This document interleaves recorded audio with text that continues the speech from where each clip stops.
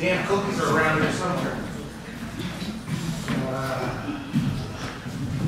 Santa, glad you're here. Who are you? Look, a bunch of us have gathered. We just want to talk to you about something in this room over here. Okay. All right, come on with me. Listen. Claus? Santa, Listen. my name's Jeff.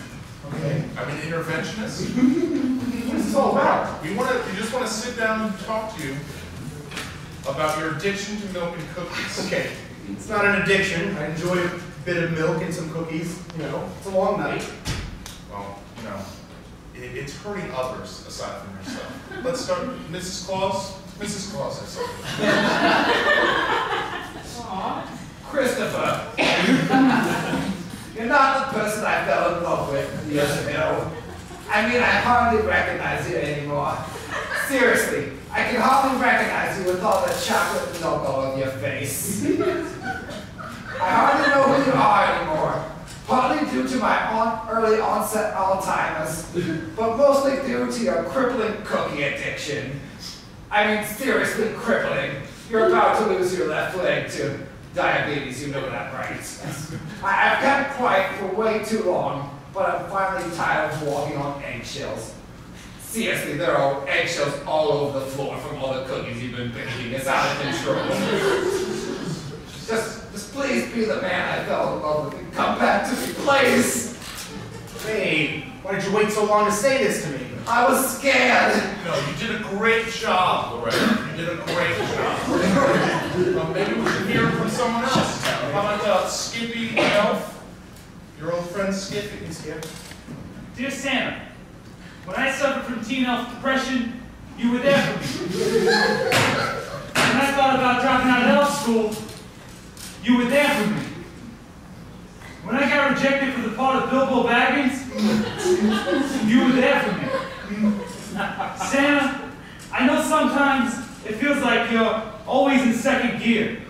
Like it hasn't been your day, your month, or even your year. But I want you to know, Santa, I'll be there for you.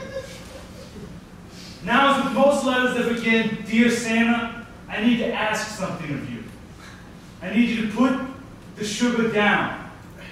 Overconsumption of sugar is doing nothing but causing problems in your life. It's causing your behavior to become erratic. It's withering away your memory. It's like you're not even the same person you were when I met you. Worst of all, as he was saying, the issues with sugar, they're not only affecting you, they're affecting others as well. Remember when you told us elves that we get a raise? That we'd be getting paid in actual money instead of confectionery goods? How we'd be working 20-hour shifts? I do, I remember. Remember when I got evicted from my apartment because my landlord didn't think that cookies were an acceptable form of payment? I do. Unfortunately, Santa, you don't remember. And that needs to change. You can't keep treating elves like interns. We're people.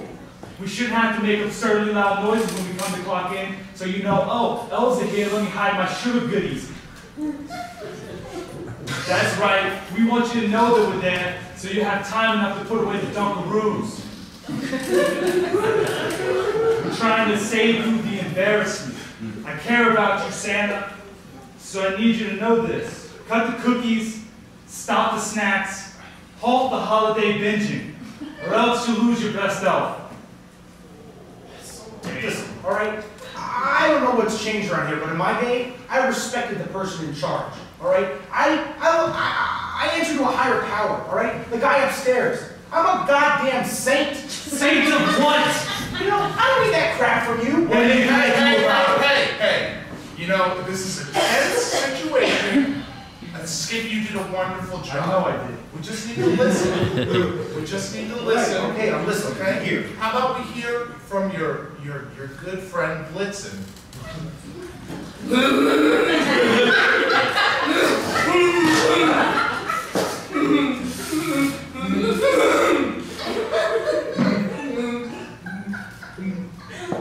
right, Blitzen.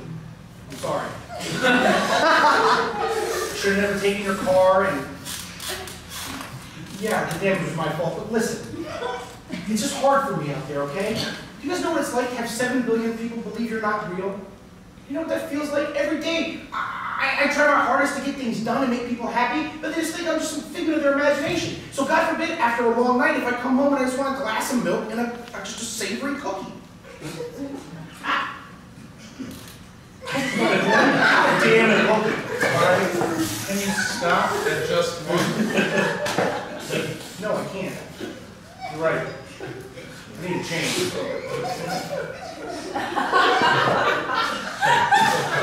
That's why we're here. Dear God, it's not a crime to enjoy a cookie every once in a while. Fucking Montana and Corey. What the hell is going on in my house? Where are the kids? Linda! Oh, shit. Linda!